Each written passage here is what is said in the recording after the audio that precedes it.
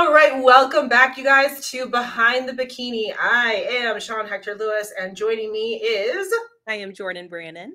Welcome back to episode number 2 here, Behind the Bikini. So, it's been a week. We are planning on doing these once a week so that we can keep you guys updated on what's going on with us, with the sport, with clients, with current trends, all of the things. So lots of things. So with that, going into this week, it's a big week for you, Jordan, right? Because you're starting your Olympia prep. I did. I started my Olympia prep on Monday. I had about 3 weeks off from Tahoe Pro Win of a diet break. Just did some intuitive eating. I kept checking in with Jamie, and we did a diet break the first week, and then everything was going well. And then we did another diet break, and I checked in again, and then we finished off the 3rd week with another diet break. So that was super nice, just to kind of have some flexibility, have some date nights out with my husband. We had a lot of celebratory things to do with my husband and his coaching, and he won 2 pro cards at North American. So it's just so nice just to live life for 3 weeks and have some normalcy. And that is an important part of our sport, is finding balance. So yeah, I'm sitting about 2 pounds up or so from stage weight as of today. I went a little ham on Sunday. That was my last day. We did a couple of dinners and things like that. So it will come back down. You got 8 weeks. You got 8 weeks for 2 pounds. I think you'll be all right. Yes, we're fine. So I'm really when you do a diet break, what does that mean? Do you just not track, or what do you do for a diet break? Some days I'll track, some days I don't. Like if I know I'm going to be going out to eat, I'll eat like a really big breakfast. I'll go train really hard and maybe have like a small snack and then just go like enjoy dinner. But honestly, like it was pretty low key. I did a lot of sushi. I just had like, if I wanted something, I had it. I didn't restrict myself. Like we were on the road one day. We were in Charleston and we went to our favorite donut shop, and I went and got a donut that morning. Not something I usually do, something I wanted. That's what I wanted to do. And then up until Sunday, I was right at stage weight. So my body was responding really, really well, and probably just kind of wanted that break. And then some days I'll track, like the next day I'll just track just to try to like stay on track and, bring it down a little bit. Plus my digestion, I just want my digestion to stay good. But yeah, pretty low key, just staying on top of my water. Really nothing changes. I still did cardio every day, still trained every day, just not so strict, not counting sodium and things like that. Right. So when you go on a diet break, is it for like a couple of days, or is it like, what's the length? The initial intention was a couple of days. Okay. And then, so from the win, I did a few days of diet break, and I think I checked in with Jamie on like Wednesday or something. I usually checked in with her on Fridays, but she wanted to like keep an eye on me, make sure I wasn't going crazy. And then my weight actually dropped when we first started. So she was like, okay, your body's like in this, so let's continue. So then we just kept kind of monitoring it as we went. And like I said, my weight was just maintaining. So we were happy with it. And how's your look? So, because I'm going to talk about that with my whole prep situation. So, how's your look as far as your weight is one thing, but yeah, do you see? I'm definitely different? a little softer. Like I'm not as like hard and dense, and my water is up and things like that. So just a little softer, but honestly, I still have lines and still have abs. So I'm just not as sucked down, I call it, as I usually am. Yeah. But I like this look. This is a nice look for me. Going into after 3 weeks of being off. So I'm happy with it. So what's the goal in the next 8 weeks? What do you want to do? Just tighten up, or what is the plan? Yeah, I think that is a good question. That is not something like, are we trying to get maybe a little bit leaner than I was in Tahoe? I mean, feedback was to come in the same, but depending, I think that we talked about on the last podcast, Tarek was really descriptive in saying like, today you were the perfect leaner. Right. Who knows? So, in another show or at the Olympia, I would say usually my stage weight is about 118. If I'm estimating, I think I would like to get down to like 116, go hard and then just kind of slowly fill out and find the look and then kind of cruise into the show. But already this is such a much better place physically and mentally than I was last year going into the Olympia, because I had a break. I've been fed now. I have energy, not dieted down and just, crawling my way to the Olympia. So I'm already feeling so much more positive about this next go around. And that's a huge piece of it, is the whole mental part of it. People just they really underestimate. The brain ties into the rest of the body. You know what I mean? Like 100%. Where your thoughts go, your body follows. Yeah. And it's just like, you're not pleasant to be around either when you're in that No. kind of mind space. I mean, my poor husband last year and Jamie, what they were dealing with. But now this is going to be, I just want to go have fun. Finally. Like, completely different experience. Yeah. Well, it's, it's one of those things too. Like, I know I have a lot of girls I work with, when they get done with a show, like right after the show's over with, they're like, oh, I want to go to the next one. I'm like, can you just wait till Monday? Right. Like, wait till Monday to make the decision, because Yes. I know what's going to happen is you're going to go out to eat tonight. You're going to have, your burger or whatever. And then you're going to go out to eat tomorrow for breakfast. And then you're not going to want to do it again. And like, it's one of those things, like, give your mind a chance to settle in and figure out if this is where you actually want to go, figure out if your body's capable of doing it, all those kinds of things. Because sometimes taking a break is the right call. Sometimes it's not about pushing to the next one. In your scenario last year, you kind of didn't have a choice. You had to keep pushing. You know what I mean? Absolutely. So, but you did have the unique opportunity this year that if you wanted to continue to compete, you could have. I could have. So, but you chose to take a step back and take the foot off the gas pedal and give yourself a little bit of a break, which I think is a smart move too. You know what I mean? Because my mental needed it, and I think that's where a lot of people go wrong, is that, it's like, we are so mentally strong in this sport. You have to be, but there is a point where for all of us that there's a break. Yep. There's a breaking point. Yep. And I think too many people kind of try to push past that. If you're already feeling food focused, if you're already feeling run down, if you're already taking bites and cheats here and there, it's probably almost time to call it quit, or take a break. Too many people keep trying to push that envelope and try to, what can I get away with? And it's just a slippery slope from there. Well, especially when you're so close too, because for you last year, you were always in that top 5, and it's like, you're so close to getting that win. You want to keep pushing, you want to keep going. A lot of these girls, when they're on the national level, same thing, top 5s. If you keep getting top 5s, you want to keep pushing. You're so close to that pro card, you know what I mean? But sometimes your body just doesn't want to go there, or sometimes you just need to get off stage and go make some changes so you can get into that winner's circle. 100%. 100%. So, and I know I'm guilty of that myself. I did that a lot, through my whole career. And I said, one thing I said to Jamie when I got done with the competing last year was, I said, I don't want to do this again where I have to do this much cardio, because I hate it. I was like, I will do anything to not have to do 90 minutes of cardio, because this sucks. That's hot. And I only had to do it for 2 weeks. I only had to do it for 2 weeks, but it's still like, it's rough on your body. It's really rough. And me, like my brain too, because I'm not that person that can like do work while I'm doing cardio. Some people will do work while they're doing, I can't do that. That's me. Like, I can't do that. I'm not that person. So I end up sitting there like watching YouTube or like scrolling social media. So my brain is dead for an hour and a half. You know what I mean? And it just doesn't. And you and I not working for an hour. I know, right? It puts me way behind. I was saying that today. I kept getting pushed off behind and stuff on things like that, because we keep doing these social media campaigns and stuff. And I'm like, I am getting nothing done. It's like, this has to be done, but I'm getting nothing done. Yeah. Oh my God. It's so frustrating. Right. So how's your prep?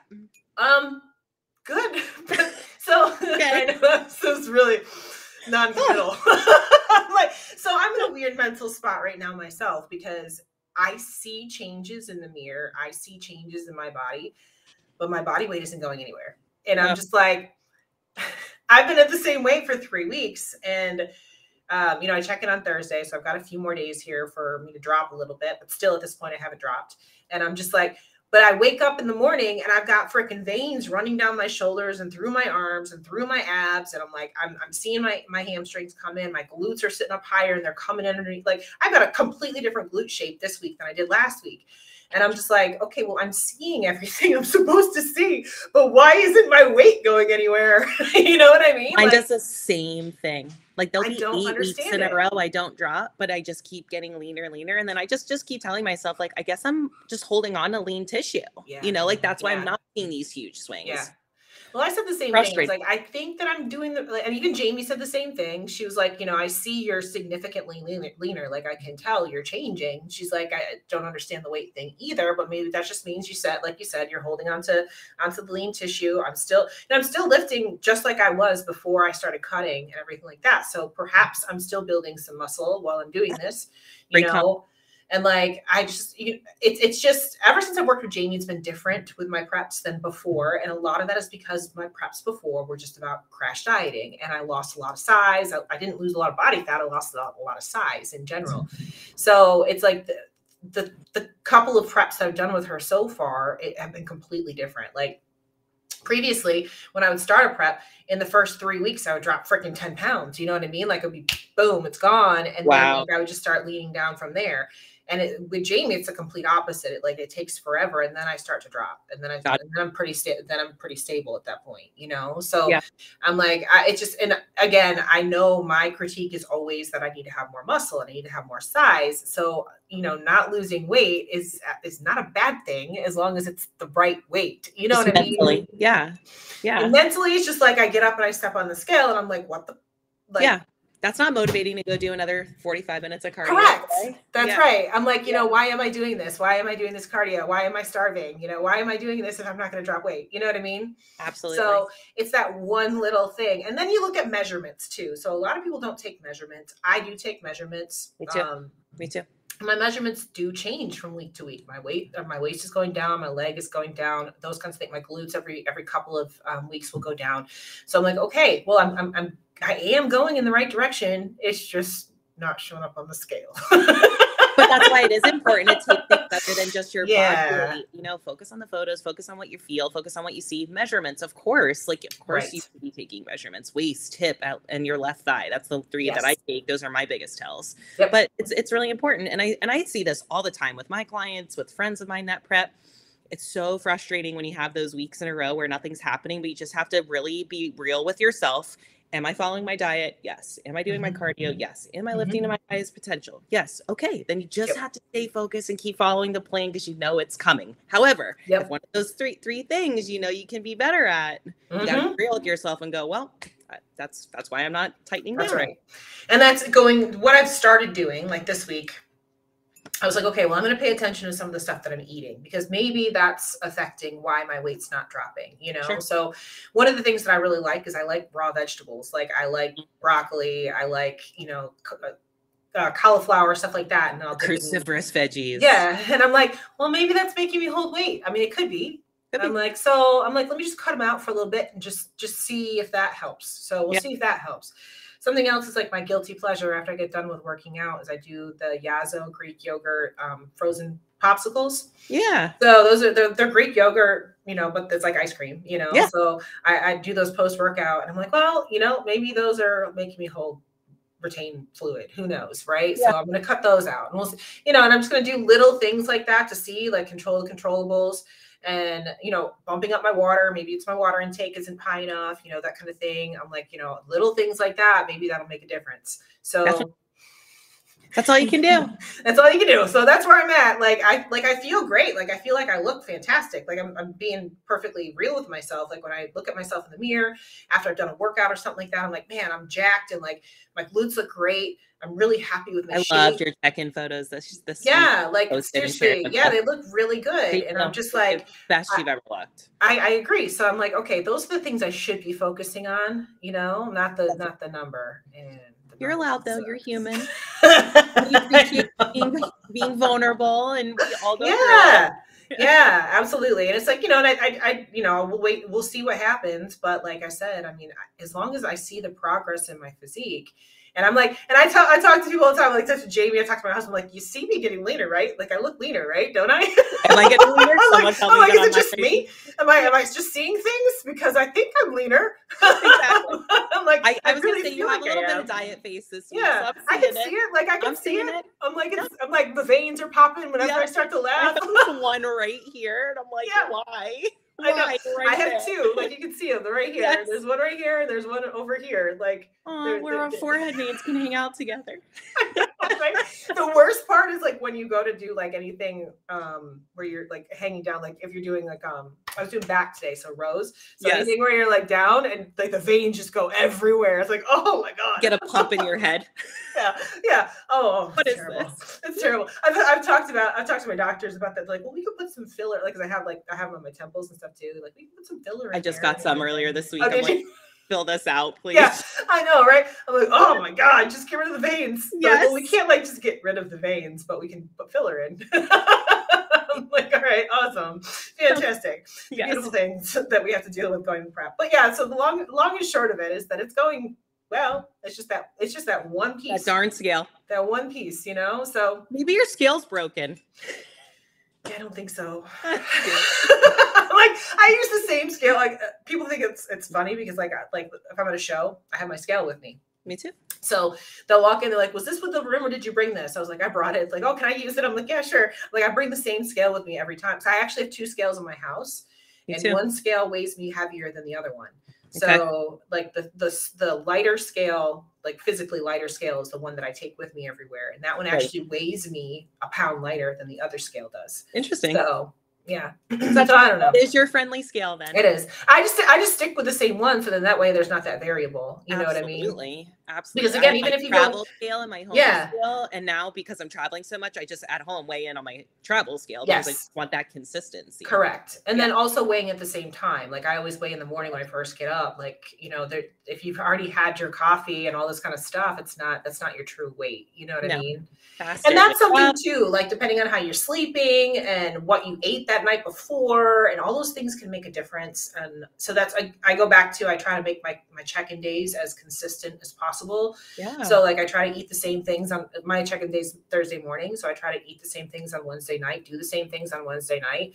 I try not to. The same way. Yes, I try not to train legs or glutes on Wednesday because I'll retain water from that. So, and I also know that too, the last few weeks that I've been training glutes on Wednesdays because that's just how my schedule has lined up. And I'm like, okay, well, that could be why I'm not dropping weight too, because I'm just holding. So I know that. So this week I've got it set so that I'm doing chest tomorrow, chest and shoulders tomorrow. And tomorrow's Wednesday. So then check in with Jamie on Thursday. Yes. Got it. So no lower body tomorrow. So maybe we'll get a drop. We'll see. We're going to manifest it. I know, right? Cross your fingers, pray. Cross your fingers and your toes. Everybody do it right now. But it's like, you know, and like I said, it's like everything else feels like it's going in the right direction. It just sucks when that one piece doesn't want to line up with everything else. So we get it. We're there. Like I said, we talked about this last week about loving yourself in all seasons. So you got to love yourself through these things too. You know what I mean? Absolutely. So as long, like you said, the body follows. That's right. As long as you're doing everything you're supposed to do, then that's the best thing you can do, right? Control your controllables. Yep. Which I wanted to mention this because I started doing this, I think it's right after Nashville, I think it's what I did. So I got into smoking cigars, right? I've seen that. Yeah. So this is all my dad's fault. It's all my dad's fault. My dad smokes cigars all the time. Darn dad. I know. And so when I went to go visit back in May, he's like, smoke a cigar with me. I was like, okay. So I smoked my first cigar. I got sick, but I smoked my first cigar. That. Yeah. So here's the thing. You're supposed to don't smoke the full cigar, right? If you smoke like a half a cigar, you'll be fine. Right. So my nightly ritual now is I smoke half a cigar. Okay. And I take these little CBD Skittles that I have. Okay. And then I have this raw nutrition sleep supplement. Yeah. Yeah. And all of a sudden my sleep has been 1,000 times better. Like I have my little sleep app and stuff like that that shows, you know, your quality of sleep and everything. And my quality of sleep has been through the roof the last few weeks in comparison to what it used to be. So I'm like, all right, well, this is my concoction. This is it right here. Okay, thanks, Dad, for showing me cigars. It works. I know, right? I'm like, of all things, cigars, right? Like I used to do like the CBD, like vaping and all that kind of stuff too, and even that doesn't do it like the cigars do. And I'm like, all right, well, I guess this is it. And that's something that you and your husband can do together at night and before bed and get just kind of zone out on work and just chill. I love We have this this little fire pit in the back. That's like my favorite thing about the whole house. Like our whole backyard is all trees and woods, so you hear all the birds and the animals and stuff all back there and everything. And then it's just we have this little fire pit.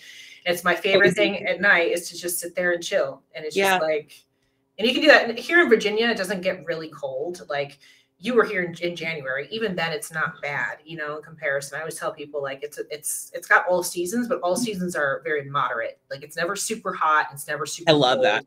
So even in, you know, November and stuff like that, I can sit out there and do that. You know what I mean? We can put the fire on, you're good to go. Right. I love that. Yeah. Nightly routine. Especially like with how like stimulated we are all day. Like, unfortunately, with our careers, we're on computers, phones, iPads, things all day long. All the time. Being able to shut it off. We have a beautiful backyard too, our pool, and just go and listen to the water and look at the trees. And it's very like grounding and really good before bed to get rid of all that stimulus. Yes. That's what keeps you up. Is those Absolutely. If that's important in a contest prep, I stress that all the time with my girls. Sleep and a sleep routine. It's so silly. Like, make sure that your room is cold. Make sure that your pillows are comfortable. Like, those things matter, Absolutely. But yeah, so anyway, so all those things, that's my new thing here now in prep. I love it. Smoking the cigars every night. I love it. If I come up with any kooky things, I'll be sure to share them right here. I even did it in Pittsburgh for North Americans. I went out onto the back balcony of the hotel. I'm like, this is fantastic, sitting on the river. It overlooks Pittsburgh, So I'm like, this is great. That view, I love it. The weather was perfect. I'm like, all right, this is really cool. This is chill. I can do this. And here I was stuck in Florida in a hurricane. I know. Well, by the time the girls came around, the hurricane was over with you guys, right? True. Yeah. I was just dealing with all the aftermath, but I had major FOMO. So, but I'm glad it. Well, we were going to talk about that anyways. Let's go into North Americans now. Yes. So it was a good weekend. Like, I like the way that they run that show and how they call it the most comfortable format in the shows, and it really is, because you've got all the guys one day, all the girls one day, that kind of thing, and so on and so forth. And then Sunday was Masters World. But I wanted to talk a little bit about when do you know if you are ready to actually go up to the national level and compete in one of these kinds of shows, like a North Americans or a Nationals or a USA's or whatever. So you had some good thoughts on this. I'm going to go ahead and let you take the lead when it comes to the thoughts about going up to the national level. Yeah. So there's a lot of things when it comes to, like, if I'm evaluating as a coaching perspective, like when an athlete's ready for a national show. It was funny. I was talking to my husband about our podcast tonight, what the subject was. And his very first thing was, do you think that someone needs to win an overall to go? And I thought that was a very interesting question that he said, especially after the story I just told you guys on episode 1 of my experience. Remember, when I won my first overall, I did not get my pro card that That's year. Right. And the year that I did win my pro card, I came in second to the overall. So him and I were kind of talking that through. So to answer his question, or to start with that, no, I don't think an overall is necessary. However, I do think that top placings are necessary. And also a more realistic overview of the show that you were at. Yes. And who was on stage with you. Yes. Did you get first or second in a group of 3 girls? Right. Maybe you should go to a more competitive class with 8 to 10 girls. Right. How big is the show? How big is that caliber? And if you're coming, first or second in a group of 10 to 12 women, then I think that is a better placing or position to go into a national show with. Yeah. But also just to piggyback onto that, I mean, I never won an overall myself ever. And like I was talking about my pro card win, the 2 weeks prior, I'd gone into a local show and I took 4th, which was my worst placing I've ever had. But it was only 3 high classes. And so I'm 5'9", so I was taller than everybody else in my class. And then those girls that beat me at that local show, when we all went into Universe in 2 weeks, I was the only one that got my pro card. Very interesting. Yeah, I was the only one. Very interesting. Because we all ended up in different classes. None of them competed against me at Universe. We were all in different high classes at that point. See? So, like physiques with like physiques, Absolutely. And then another good example of somebody who's the opposite of that, I posted him on my stories, and you met him at Cuties, is Moses. Yes. So he was a massage therapist. He is a massage therapist for Massage Hope, one of our sponsors for Cuties Conquering the Stage. And he was at Cuties Conquering the Stage this past year, giving massages all weekend. Super sweet kid. I really actually love going and get work done by him. And then he decided that he wanted to compete, right? So he went in and he did his very first show 2 weeks prior to North Americans, his first show ever. And he took the overall. And it was just a small show. I think it was Pennsylvania Muscle, I think is what it was. It was a Pennsylvania show. It was a relatively small show. But then second show, 2 weeks later, was North Americans. He goes into it, wins his class, wins the overall. 2 shows. Yep. And 2 shows. Drew's athlete, same thing. He was literally true novice at Clash 3 days before and then turned pro. Yeah. Yep. I'm like, you son of a. But hey, man, like when you got it, you got it. Like, you know, again, going back people to that have been going this for 6 to 8 years. Yeah. Still haven't gotten their pro card. Absolutely. And I had a girl, this was years ago, that I worked with. She trained for 3 years before she ever stepped on stage, right? So I worked with her on her posing and her presence, her suit, and all that stuff, the whole package. She comes in and goes into her first local show, and she wins the true novice, and open overall. And so she decided to take a year off and continue to get better to come back to national level.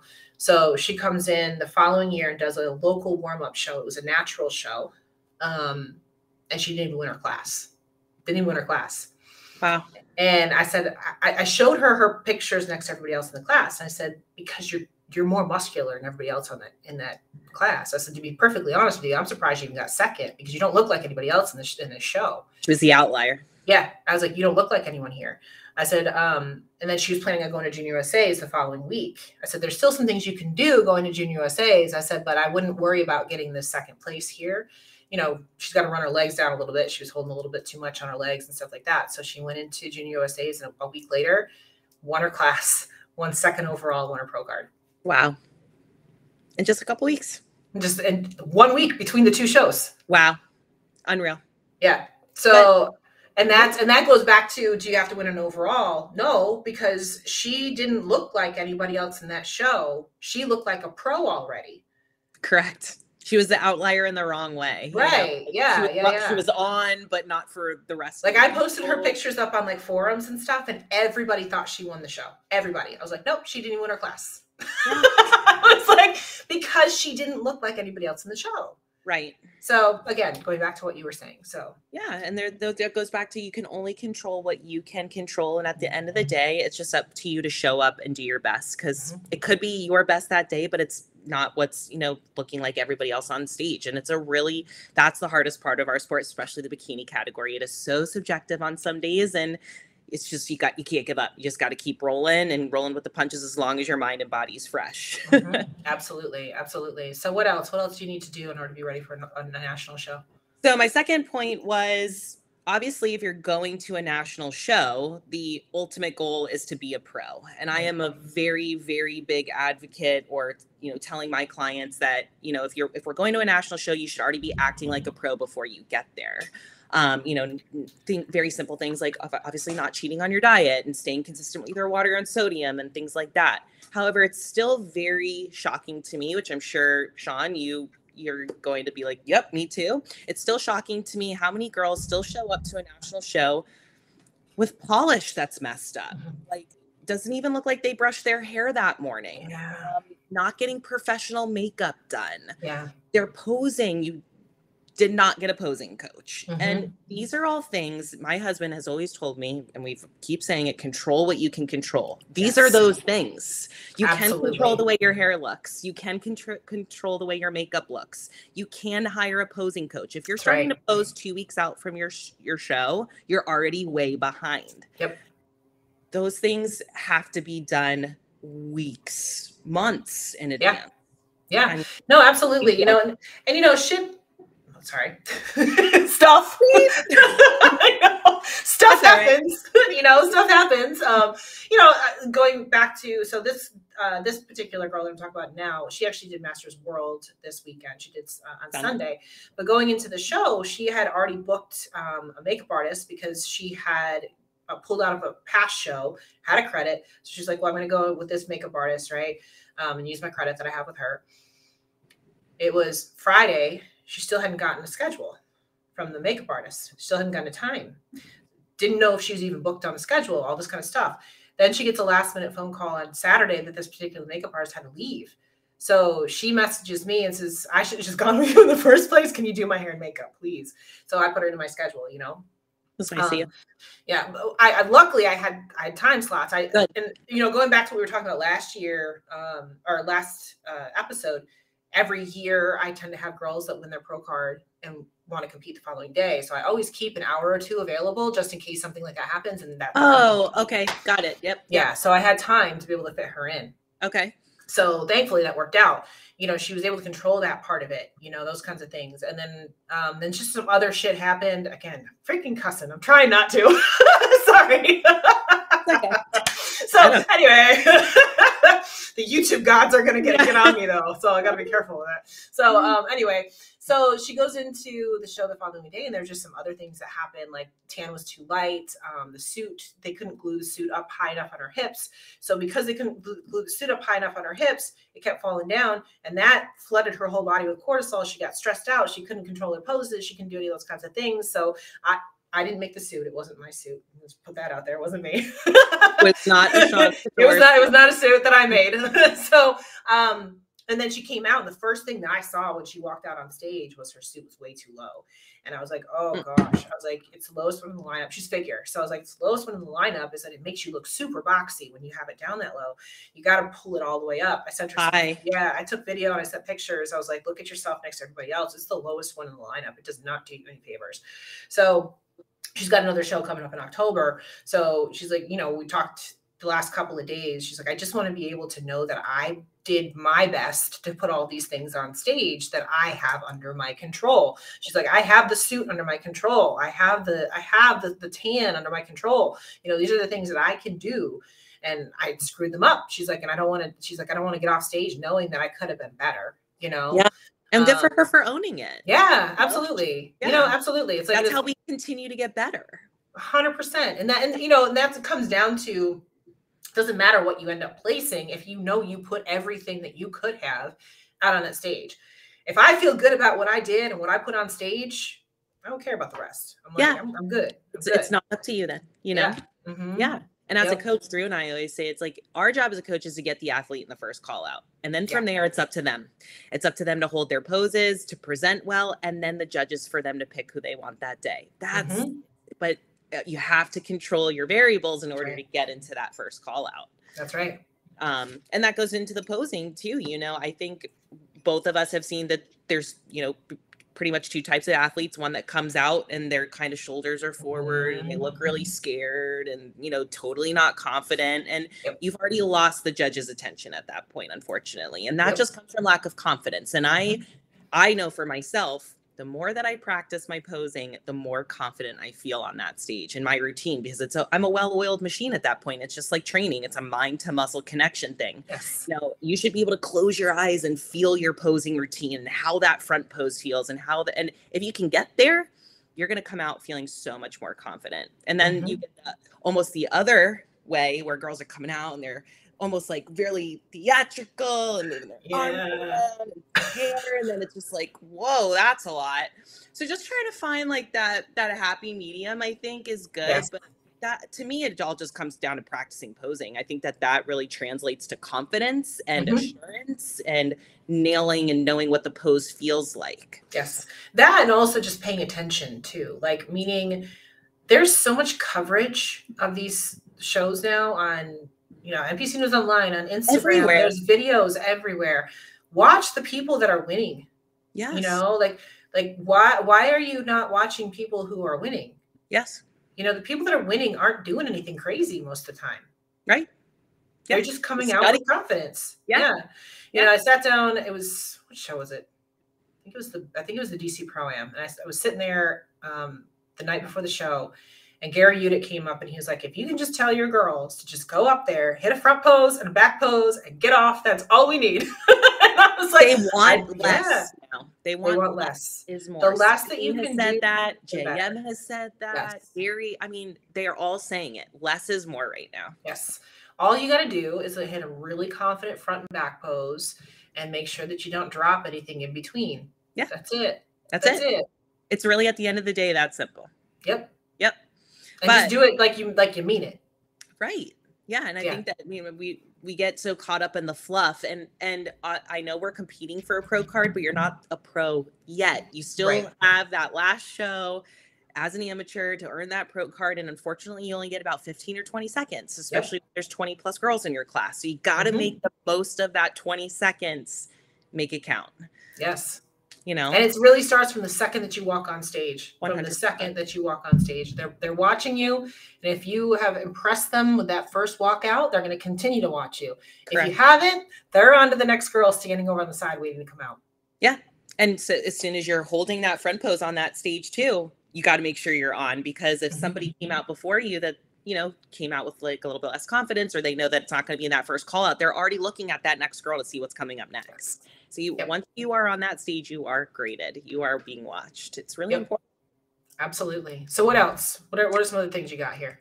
So that led me into comparison rounds. So a couple of things that I see that should not be happening at a national stage. Again, with the thought that everybody there is trying to be a pro. These are things that do not happen at the pro level. Know your number. Yeah, like know your number. I cannot tell you how many times I look at my number before I go on stage. Even if I know it, I just keep double checking. Nobody wants to have their number called and you don't know what your number is and you're just standing there. Yeah. I just don't like it. They get a little annoyed. Like, just know your number and then also put your hand up if they're trying to switch and look for that girl that you're going to switch with so you guys can switch quickly. Yep. That's something that I've seen and I saw a lot this past weekend. And then other things too is there is a difference of practicing your posing routine and practicing the call out. Yes. And the call out is about holding the poses and the longevity of the poses. And that's where a girl that's in first or that second place can easily shift spots. A second place girl can move who they thought that person was going to be first or vice versa, because as they start to fade or as they start to shake or as they start to lose poses, you can make or break your placing. And my suggestion is I always pull up YouTube videos of a show and I listen to Sandy. And when she's calling the girls around or moving them around, I'm practicing doing that as well. And it's a real life situation. That's exactly what I tell my clients to do. Yeah. Just watch those videos. There's a ton of them. There's a ton of them now. Like I tell people, I'm like, become one of the competitors in the show. Yes. Right. And do whatever Sandy tells that particular competitor to do. Become that person. Right. And then you can continue to use that same video, just become another competitor in the lineup and just continue to do that. Yes. Practice. Practice. Because I sit there and I record the comparisons, and even like the national show comparisons on average are somewhere between 3 to 5 minutes long. So if you can't hold your poses for 3 to 5 minutes, you're screwed. You're in trouble. Yeah. And it's one thing to be able to hit a pose and do your routine and walk off. It's another thing to be able to hit and hold. Hold it. Absolutely. And then I go back and watch my video too. And I watch my core control. So like, I'll put it like fast and I'll see how much like my stomach is moving or not. And then just, you know, I think too many girls still practice in the mirror too. And you don't have a mirror on stage. So like, you don't have that visual cue. So that's where it goes back to knowing what that pose feels like. I know when I hit my front pose and it's wrong. I don't maybe quite know that second what's going on, but I'm trying to move and find when I know it feels right. And that just comes down to that practice again. And muscle memory is super strong too. And I will say, what's the first thing that you notice go on a girl when she's losing her posing? What's the first thing you notice? Waist control. Yeah. Waist control. 100%. Waist control. It's that in and out. It's the heavy breath. All of that. There was one girl, again, Masters World, I was watching in figure, and they're all in their front poses and quarter turns, and her whole stomach's going like this the whole time. And she was tiny through the waistline, teeny tiny through the waistline, but she kept going like this, and that's all I could stare at. Yeah, showing the floor. Like, oh, God, and if she just held it a little longer, practice vacuums a little bit longer, who knows what her placing could have been that day. Right. Just controlling a controllable. Just being ready to be able to hold it. That's definitely a big thing. Because also when you're in like local shows, a lot of times you don't have to do all that. A lot of times you're out there in one call out and you're done, you know? Right. So when you go up to the national level, it becomes a lot harder because you're going to have at least 2-3 call outs in every single class versus sometimes you're in a local show and there's one call out of 5 girls. You know what I mean? The national show is not like that. The national show is 30 girls deep per class. Yes. You know, and there was about 3 or 4 call outs per class in some of these master classes. I mean, this was a very competitive show. It was weekend. It was really cool to see, especially the masters. I was super, super impressed. And it's funny that you said the thing about studying. One of the things that I had on my to-dos list today was I was not there at Masters Worlds on Sunday, and I wanted to pull up the top 5 winners and see what they were picking. And it is so hard between the masters and the open. They do like a little bit of like a more conditioned look, and in the open they want more of a little bit more fullness. So that's me studying as a coach. What did they pick this past weekend? So I know how I want to bring my girls in later on this year. Absolutely. that's all about studying and kind of looking. But as an athlete, I did this before I wasn't a coach. I wanted to see what they were picking. So I had an understanding of my own sport. We have to take responsibility of athletes, that we have to think basketball players, MLB, everybody watches film. This is our film. This is what we should be doing every Monday, Tuesday after a show weekend, is going back and studying. Even if you my husband says all the time, he's like, "You're going to study tape, aren't you?" I was like, "Yeah, exactly." Absolutely. Just like you said, they give it so easy for us now. We have such access to things. We can live stream any show. It's still crazy to me when I get on a consult call with a new athlete and I was like, "Hey, have you ever watched a show before?" "Oh no, I've never seen one." Just go live stream one. You don't even have to go buy tickets anymore. I know, right? Yes. I mean, it's so easy. And like, it always makes me laugh too when they look back at stuff from like 2010. I'm like, it's not like that anymore, right? There's current stuff. Yeah. Like, you can't hit those poses anymore and expect to get rewarded. It's not going to happen. I mean, bikini is different from a year and a half ago. It's you have to constantly be learning and evolving. Absolutely. So I mean, that's art. It is, of course, the responsibility of the coach, but as an athlete, you have to take responsibility too. And you should want to study and know what's going on. That's something that I say too. Like, coaches can only do so much. You're in your body 24/7. Like, you're the one putting yourself on stage. I tell this to my clients all the time. Like, listen, at the end of the day, I'm going to tell you how I think you look best in your poses, but you're the one putting yourself on stage. So if you feel like you look different, have at it. You're absolutely probably wrong, but you're probably wrong, but suit colors too, which you can speak on as absolutely. Like or you could say, "Hey, I think you would love blue," and the girl could say, "I just really don't like blue, and it's not going to make me feel the most confident." Okay, then that's not the suit for you. I just had this conversation with one of my girls this weekend. I wanted her to wear a bigger suit top so she could stuff it. She doesn't feel comfortable stuffing it. I said, all right. I said, I think it'll amp up your glam factor and all that, but I understand comfort level as well. I said, so we can go ahead and make the suit smaller, and that way you feel more confident. Yeah. I was like, I wish you would try it this way, but at the same time, I get why you don't want to. Right. Absolutely. So I'm like, at the end of the day, I can only give you my 2 cents. And also it comes down to the confidence level. Like you said, like, there's things that I think are going to look great, but if it doesn't make you feel more confident, then it's not going to work. Absolutely. Same thing. I had this conversation. Yeah. I had this conversation with Jamie when I was with my front pose. She was having me do all these twists and stuff in Tampa. And I'm like, yeah, but it hurts so bad. I felt so uncomfortable. I was like, this is not the right pose for me. I just know it's not. And so I've got to find something else. So I just kept, hammering away on it to try and find a better position.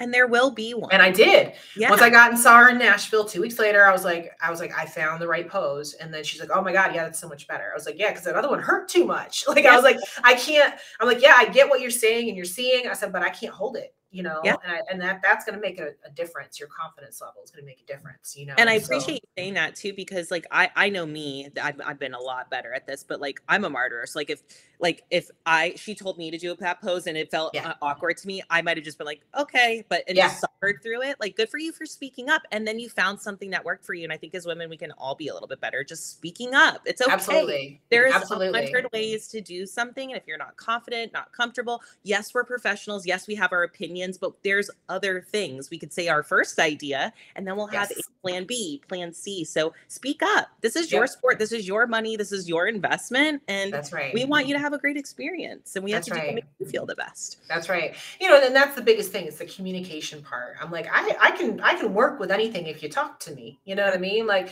if we have this open communication, you tell me you don't feel good like this or whatever, cool, we can fix it. Done. No problem. Absolutely.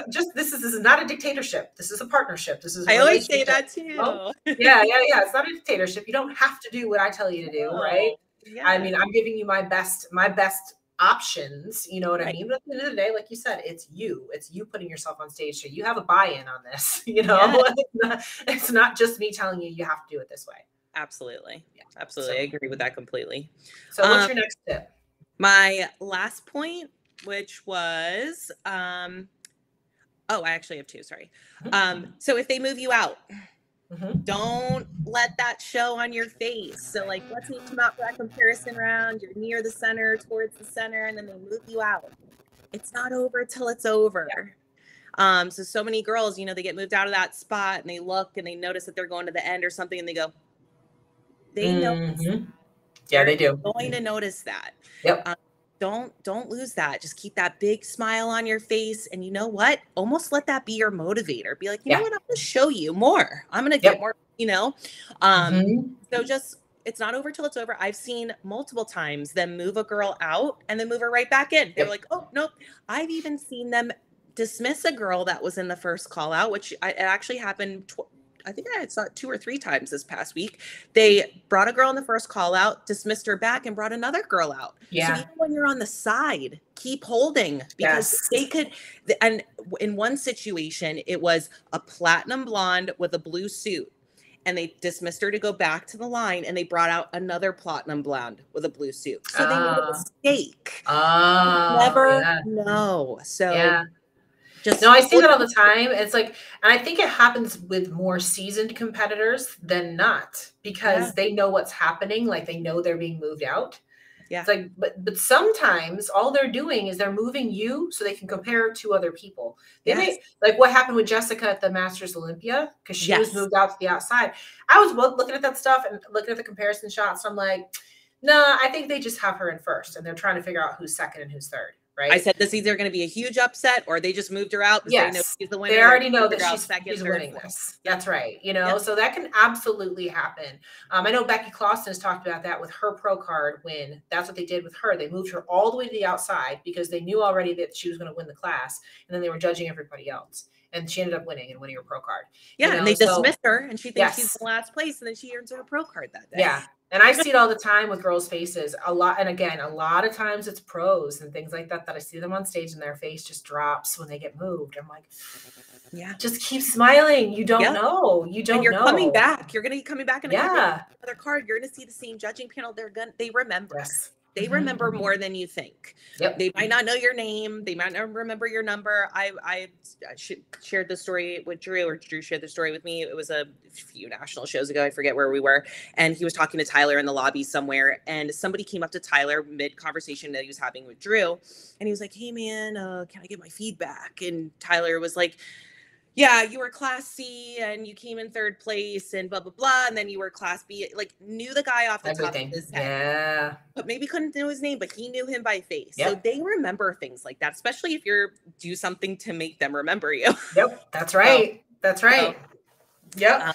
I've seen it happen before too. Like there was I remember, so back, I test judged a long time ago, became a judge a long time ago. So this one show that I was test judging, it was bodybuilders actually. And there was like 7, I think it was 7 guys in the first call or something like that. It was a big bodybuilding class and they were all really, really good.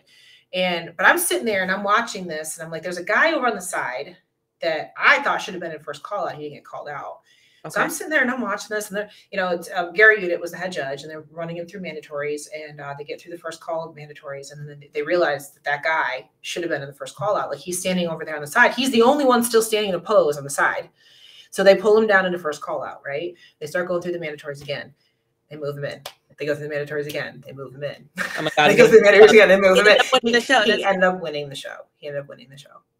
And that's okay. And I respect that. They made a mistake. And then he ends up winning. Yep. But he held his pose on the side when everybody else probably went. He sure did. Well, that's what I said. I was like, he was the only one that was on the side diagonal still up in his pose. Everybody else was just kind of hanging out with their, you know, how guys do with their hands on their hips and stuff, you know. No, he was up. He's like, no, I should be winning this. Like you could see it on his face. Yeah. That he was like, why am I not in that call out? But that's acting like a pro before you're a pro. Yeah. That's right. You know, that's being a professional. Absolutely. Absolutely. 100%. So keep your attitude when you're on stage, guys. Yeah. Keep your smile until your heel gets off the stage. Yes. You keep that big smile on, and it is never over until it's over. Absolutely. Ever. Absolutely. Okay. So, what else? You had one more point, right? I had one more. Yeah. So when it comes to polish things like belly rings, tattoos, hair, you know, extensions, this is the way I always say it, and the answer is itself. Look at the top 5 at the Olympia. Yep. Okay. So tattoos. I love tattoos. I got tattoos where I can hide them or things like that. If it wasn't for competing, I probably would have a half sleeve by now. Right. But why don't I? Because no one in the top 5 at the Olympia has a sleeve or anything like that. I used to have a belly ring. I took my belly ring out because when I started to get serious about this, top 5 Olympians don't have Everybody had a belly ring. It's like kind of out. It's like out now. Like nobody has them anymore. Well, I took mine out.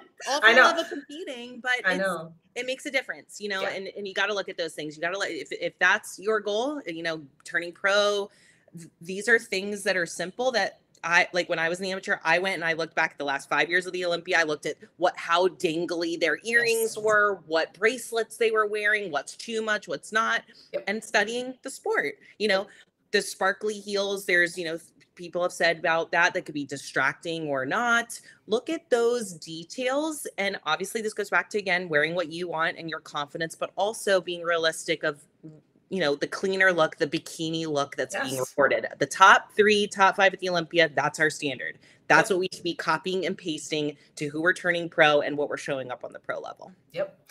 You know, and going back to like me, I have naturally wavy hair, right?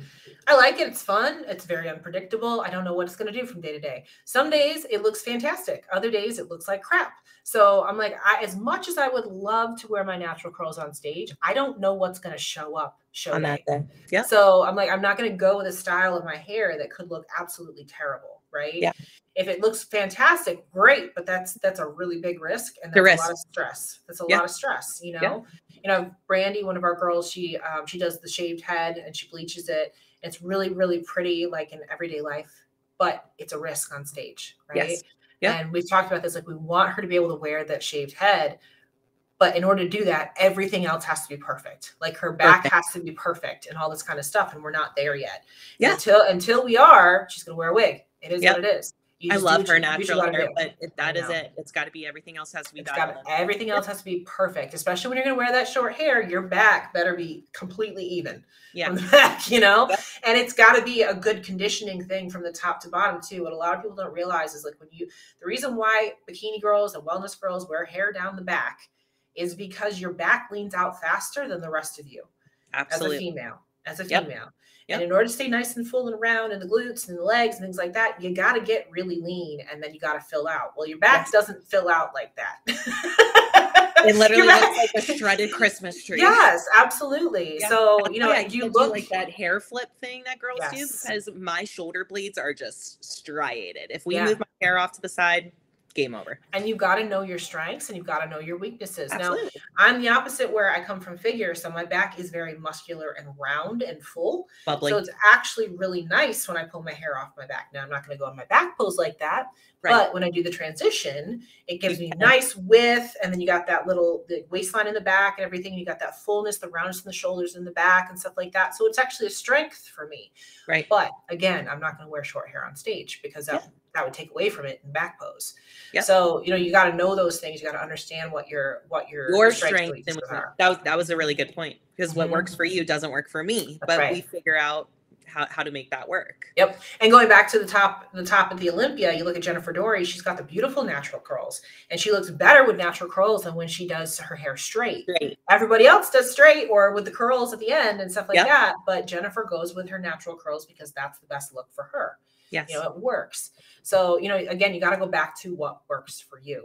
And on the tattoos and piercings topic and things like that, I just think it needs to not be distracting more than anything else. 100%. 100%. There's some people that have tattoos that I don't even look at. I don't even see them. You know what I mean? But there's some people that have tattoos that go down like the waistline and just blur the lines, blur the shoulder caps, blur whatever. In scenarios like that, get yourself somebody who's really good at covering them. Right. And I say that's a hard one. That's a hard one. I say that with the caveat of really good at it. Good at it. If you don't do it really good, it looks terrible. So I've seen really good ones though. Yeah. And I've seen really bad ones. Yeah. And so sometimes people come to the sport and they've already had these tattoos and you're dealing with them. Yep. Totally. But don't get any new ones if you can control it. Or at least ones that are going to be shown in your poses. Yes. You know, like 100%. I think everybody on stage has a tattoo or two. Yeah. Like, everybody does, you know. I mean, when I'm in a bikini, you can see I think I have 8 or 10. I mean, they're smaller ones and they're all around my body. But again, you could see my muscle bellies and, you know. Yep, but you still want to go places where they're going to be distracting. Right, I know. Like, I wanted to get another one, and I'm thinking, you know, I want to get like underneath on my bicep and stuff like that, because again, that won't show when I'm in my pose. Right. It's against my body, you know. So you have to keep those things into consideration when you're doing all that kind of stuff. Polish is huge, and like you said, little things like, you know, making sure that your makeup doesn't match your suit, you know, just little stupid things like that. But they make a difference when you're on these stages where everybody's polish is perfect. Yes. And yours is like, oh my God, her eyes are blue like her suit. You know what I mean? Like, it's just too much. Yeah. I saw some figure suits with these big honking jewels on them. I'm like, oh my God, those are so ugly. Like it's just distracting more than anything else. I'm like, yeah. I just don't understand it. Compliment to Yeah. you. It's not you or drowning you out. Yep. Right. So just make sure that when you're going up to that next level, that you take all of these things into consideration, because everybody is, you know, and if you want to be in that top call out, you have to take all of these things into consideration. Yes. Plus, it's really expensive to go to national level shows. So you better keep all these things into consideration, because you're just shooting yourself in the foot if you don't do that. Yeah. I mean, you work so hard to be there. Yeah. You're at a national level, and unfortunately, nationals is not the show to cut a corner. Like just getting a makeup artist. Like do that at your regional show. Do a really good YouTube, and like if you're gonna like try it there. But if you're going to nationals, like you've already worked so hard, like go get pampered. Like you know, like invest that in yourself. At least your makeup, do your own hair. You know. Yeah. I definitely think that makeup, we've talked about this, makeup, it needs to be done professionally, especially stage makeup. It is an art. It is not the same as a regular makeup artist. That's why there are specific makeup artists at each of these shows that understand stage makeup. And I can't do my own makeup. I would come out looking like a white ghost to my brown body. And you got to understand that the person too, because like, for example, I work with a lot of masters women, right? So you're not going to put the same kind of makeup on a 40-year-old that you would put on a 20-year-old. That's a great point. You know, you got to know that as a makeup artist. Like I know that one of the trends right now is to do really dramatic makeup, almost like a drag queen kind of makeup. But you put that on somebody who's in their 40s or 50s, and they are going to look like they're in their 60s and 70s. They look old. It's not a good look. Yeah. So you have to understand the balance of all of that too, you know, and you have to know your strengths. Again, going back to, since I do hair and makeup and stuff like that at shows, I know I'm really good at my own makeup, and I'm actually really picky about makeup. So I know doing my own makeup is a stress reliever for me, versus for most people, it's a stressor, you know. For me, I want to take my time too. I'm going to take 2 hours to sit down and, you know, blast my music and do my makeup and have fun with it and all that kind of stuff. Now, where I've had professionals do stuff for me in the past is my hair, because for me, my hair is a stressor because I can't see back here. Right. You know, so I can't see what's going on back here. I've had times where I've tried to do my own hair and end up with like a bird's nest in the back and stuff like that. So it's bad. So I've had more people do my hair at shows than I have had them do my makeup. So you just have to know what works for you and what's best for you. And the same thing goes for like the tanning and stuff. I will never be a DIY tan person. Me neither. I'm just not. I start my tan ahead of time because I need to develop further. But when it comes to actually show day, no, I am not doing that. That is too much stress for me. I need somebody to just spray me. I need to stand there and not think. Yeah. And I've done both. Yeah. I love the Pro Tan DIY. I think it's great for my athletes. For me, it stresses me out, and I just want to go show up naked in a tent and just say, someone take care of me. Yes. That's what makes me feel better. And to other people, they feel more comfortable in their hotel room. They don't have an appointment time. They control it. They can rinse when they want to. And that's great. I've done that too. And like I said, I recommend DIY to my clients all the time. But for me personally, stresses me out. Yeah, absolutely. Agree. I want to follow up with one more question though. When you say that Masters needs a different look, do you suggest more of a lighter, fresher look? Yes. Okay. Yep. So specifically with the, not so much the foundation color, but the contouring. So not as much contouring, not as much as what you'd see on somebody younger. Also not as heavy on the eyes. You know, a lot of times when you get older, the skin starts to droop and things like that. And the more makeup you put on somebody, the more closed off the eyes become. You see the wrinkles underneath the eyes, things like that. Brighter, fresher. Love it. I will never put a dark lipstick on a Masters competitor, ever, because it just makes them look 10 times older. So brighter, fresher, always. We want bright colors. We want pinks, things like that. I would never put a red lip on a Masters competitor. I rarely put a red lip on a girl on stage anyway, let alone a Masters competitor. Yeah, I mean, there's very few people that can pull it off. Pull that off. You know, but the darker the colors, the older you're going to look. Got it. So, you know, when we're talking about eyes, things like that, we're talking about golds and browns, and in general, golds and browns work well anyway, but I'm not doing any dark black makeup in the crease or anything like that. You know, even the eyelashes, a lot of times we don't want to do big, huge eyelashes. This is across the board. I see some girls do way too much on the eyelashes and it completely closes off your eyes, you know, especially as masters competitors, those things are heavy. Yeah. And they if you already have a lid. Yeah. If everything's already coming down a little bit, you don't want to do that. You just don't want to do that. You know, I see some of these eyelash extensions now, and I'm like, oh my God. Like, how do you even see? Yeah. I've seen that too. Yeah. It's just too much. It's too much. So the lighter and fresher that makeup is, the younger and fresher you're going to look. Right. I just want to hear your opinion on that. And again, like rosy cheeks and things like that. Like, you know, younger girls can get away with, younger girls can get away with more neutrals and browns and stuff like that. As you get older, pinks, bright, think fresh. I like youthful, that. Like you're healthy, you know. That helps me when I'm telling my girls what to do. So So all those things take into account. And there's plenty of makeup artists out there that we all have our different styles and stuff like that too. So you can go to somebody who you like the look that they produce, right? So just because somebody is not your cup of tea for you, there may be somebody that is. That has a little bit of a different style. It's like anything else. It's an art. Just like having a coach. Everybody's gonna have a little bit of a different style as a coach. You know, absolutely. So you just choose the person that you feel like is going to do the best style for you. Yeah, I've worked with I love pretty much all the makeup artists that are, you know, around or at all the shows, but definitely like Amber LeBeau's my girl. So if she's at a show, I'm with her because her and I have our flow. We have our style. We have 2 or 3 looks. We go, which one are we doing? But it's taken me years to find, you know, her in that relationship. And, you know, in the beginning, I would just try everybody and try to see what I like and what I didn't like, or inspos and things like that. And then the more you do it, you find your look and you just become a well-oiled machine. And that's also, I guess, a good question to you is like, how do you feel about like needing to switch it up or switch up suit colors or like things like that? Like to me, if it works, like stick with it, you know?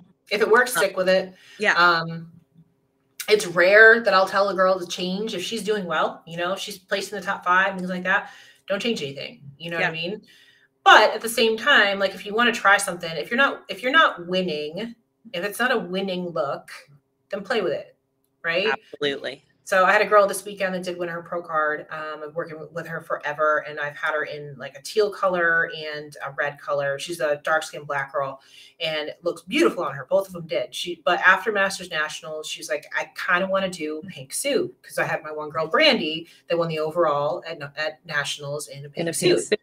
And she related to her and her look and everything like that. I said, sure, let's do the pink suit. So we put together a pink suit for her from Masters to North Americans, and she put it on the day before she went on stage was the first time she put it on, and because we were cutting close on the timeline, right? But it fit her perfect, and like as soon as she put it on, she was like, "Oh my God, I love this! This is me!" Blah blah blah, and she walks out and wins her pro card. So amazing! That is so cool. It was the pink power. It was the pink power. Pink was risky, and then Maureen won in pink, and it's just crazy. Yep. I love you know, it was just like that. And she said, she's like, I just felt it in this suit. You know what I mean? Like sometimes you get to that point where it's like, okay, this is your color. You know, I like to try different stuff, but I started red last year, and I was like, okay, anytime I put anything else on other than red, I'm like, this just isn't it. I'm like, you know, it's pretty, but it's just not it. Red is it for me. Red is it for me. Like that's because I always say too, like the color has to be your vibe as well. You know, for me, like red is my vibe. You know, it's very sexy, and that's like that's my thing. I'm like more smizey and stuff on stage. I'm not the big bubbly personality. Girl next door. No, I'm the sexy girl on stage. Is what it is. I gotta embrace that. You know, absolutely. Again, going back to who you are and your confidence and what your thing is. Yes. Right. And it worked for her. She wanted the pink. She knew. And there you go. She was out looking her best and feeling her best that day. Absolutely. Congratulations to you guys. That's Thank awesome. you. Thank you. Yeah. I was really happy for her. She's Mr. Pro Card. She's been in the top 5 at like every show that she's been in for the last like 3 years of nationals. So it's like she's it's like we just got to push it up and over. So she finally did. So but that actually can take us into the last thing that we wanted to talk about with Tyler coming out and talking about having softness in bikini, right? So talking about this girl right here, She had, I would venture to guess, probably the smallest glutes in the top 5. She won 45 and over. I think it was 45 and over that she won. Okay. But she was the most conditioned on stage. She was the most conditioned. And, Tyler just came out and did this update on the criteria for bikini and saying how in bikini they want soft and full and round like Maureen and everything on the Olympia. That's your standard. So, I hear the rumblings, like, why are they rewarding harder at North Americans and things like that? Well, the fact is that as we get up into these masters ages, softer doesn't work. Skin texture is different. Fullness and roundness of muscle is different. All of that stuff is different. Metabolism is different. Metabolism is different. It's just not the same. And as you get older, all of these things change with your physique. So the judging does tend to go a little bit harder and a little bit more conditioned, because that's when you look like you're in shape. Correct. If you're not conditioned enough, you look like you're out of shape. Versus when you're in your 20s, you can be conditioned and then pop it and fill it out. It's harder to do when you get up into your 40s and 50s. It's very, very rare that you can do that when you're in your 40s and your 50s, just because of your body and how it responds to things. Yes. So when it comes to the judging criteria is the same. It's just they reward based on who shows up that day. If there's nobody that fits the criteria, they got to go with somebody that's close, and they got to go with somebody that's in shape. Judges will always move to somebody who's in shape, and they can tell they put the effort in and they came in ready and prepared. They may be a little bit too conditioned, but you can tell that they actually put the work in, versus somebody that comes in out of shape. They're not going to reward somebody that's out of shape. They're just not going to do it. So while she may be a little bit softer and maybe a little bit closer to the criteria technically, in reality, she doesn't look closer to the criteria. She looks out of shape. Right. So, and it's just different when you start going, like I said, higher in age versus lower. And you see that even in the men's categories too. It's not just a women's thing. As the men get older, they get harder and they get grainier and they get harder to fill out too. It's the men as well. You see that when you go up to the master stages for the men. The men's bodybuilding are grainy as hell. Striations everywhere. You know what I mean? The biggest guy, it's the most conditioned and who's in shape. That's right. So and the other part of it too is that, especially as women, as we lean down, we get looser skin and things like that. And that typically shows up in the glutes, and that typically shows up in the abdomen. Right. So, you've got to come in conditioned in order to get rid of that. Yes. And have density if you can. You have to have some muscle to kind of push against that skin. So there's not as much skin there. And that was my girl, Holly, that was on stage. She was definitely the most conditioned in that top call out, maybe a little too conditioned. But that was her feedback after the last show. However, what showed up that day was a little bit of a more dense and a little bit of a softer look. But Holly wasn't as dense as these girls. And that was her feedback. And I could totally see it. If we get more density in those glutes and in those shoulders, and we come back maybe with the same conditioning next year, it's lights out. But it was because of that lack of density. And then the girls are a little bit softer, so they had more of that Maureen look. But it is harder with the masters to the open, especially as a coach, how to peak that, because they do go for a more conditioned look in the masters because of the variables that you said, the skin and things like that. So when you're confused by that, like what I did this morning, like I just said, is I went and I looked at all the photos from last weekend and look at those comparison rounds, because once you start looking at the comparison rounds and you're like, okay, now sense. I see it, because that was what was the best that day in that class. And unfortunately, the judges have the criteria, but sometimes nobody on stage in front of you is matching that criteria. So you just have to pick what's the closest and best. Right. And depending on the judging panel that you're in front of, some of them may lean more towards conditioning. Some of them may lean more towards size. It just depends on what their personal preference is. If you don't have somebody there that fits the criteria, you got to get whoever's closest. Yeah. And like you just said, there's a lot of different variables that can get you closer or further away. Yeah. And the biggest thing, I'll be honest with you guys, the biggest thing, especially in masters, is when you turn around and glute sag. Yep. If you glute sag, you're out. Right. Yep. So, and another good example, like I said, my girl that won her pro card, Shawn, she last year had issues with loose skin underneath her glutes. This year, she came in a little bit fuller with that so that she was able to get rid of that skin, but also the suit cut. So when you look at the suit cut in the back, the way that she has it positioned where it is so that it hides some of the looser skin. So she doesn't have the smallest cut on stage, but it was the right cut for her glutes to That's a great point. mask the issue. You know what I mean? Great point. So smaller is not always better. Nope. Right. And the suit cut bottom matters. Mm-hmm. And it should be looked at by a professional. You shouldn't That's just be buying your suit online without talking to that suit maker or that professional. Right. They should be looking at your check-in photos and saying, no, you need this cut or high here for sure. Yep. So, you know, you keep all those things in mind, because I think it's funny sometimes you hear the critiques and things like that from people. It's like, yeah, but you didn't see them in a different suit cut. You didn't see them when they were flatter. You didn't see them when they were posing different. You didn't see them when they were doing these other things. Absolutely. If you've got a good presentation coach, if you've got a good coach, they're bringing you in on stage at your best, right? It may not be exactly the criteria of what somebody else is doing or what's, you know, the suit cut matter or whatever, but you're doing it because that's how your body looks the best. You know? Right. And you have to try all those other things too to figure it out. You know what I mean? 100%. But, you know, that's where having the professionals help you is important, because you've got to find what's going to work best for you. Because again, with Shauna, her suit cut was probably the biggest one, honestly, on that first call out, but it worked for her glutes. It worked for her. So just saying. Good job, Shawn. I told you, like, I might have been in the store for a little while. You might know what you're doing. A little bit. A little bit.